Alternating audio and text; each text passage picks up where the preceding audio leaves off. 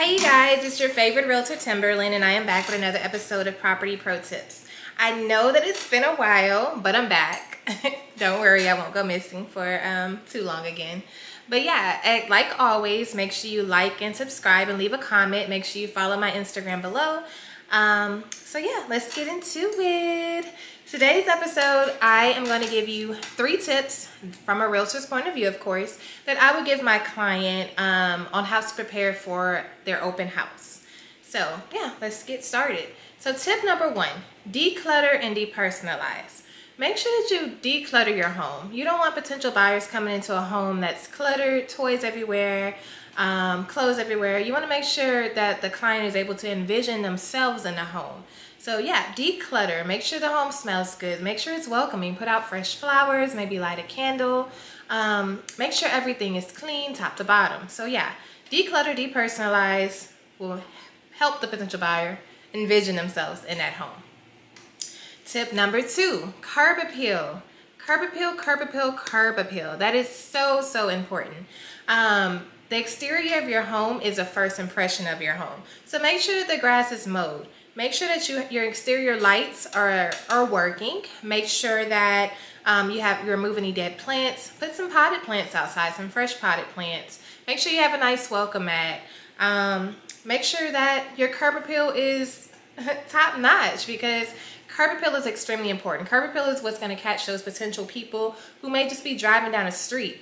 And that's what gives them their first impression of your home. If your curb appeal is overgrown grass and dead shrubbery, that just shows that you don't take pride in your home. It shows that, you know, you don't care about your first impression. And I'm sure we all care about first impressions.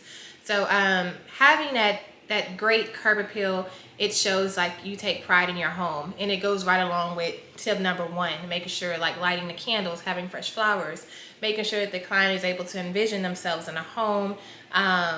So yeah, that kind of flows right into that. And then tip number 3, inside of your home, right along with lighting those candles, make sure that you are making sure that the interior looks just as good as the exterior. Make sure that you fix those leaky faucets. Make sure that you are changing out those burnout light bulbs. Make sure you're touching up scuff marks on the wall. Make sure if you have a spot on the floor, maybe a sand on the floor, try to clean it up. Maybe put a rug over it. Just make sure that the home is presentable. Make sure it doesn't stink. Take the trash out. Open the blinds. Turn the fan on. Make sure that the AC or heater, depending on what time of the year it is on a good, comfortable temperature. And you just want to create that welcoming environment. But yeah, by focusing on the interior and the exterior, which is that curb appeal and the interior, you know, first impressions, it will definitely leave a positive impact on the client.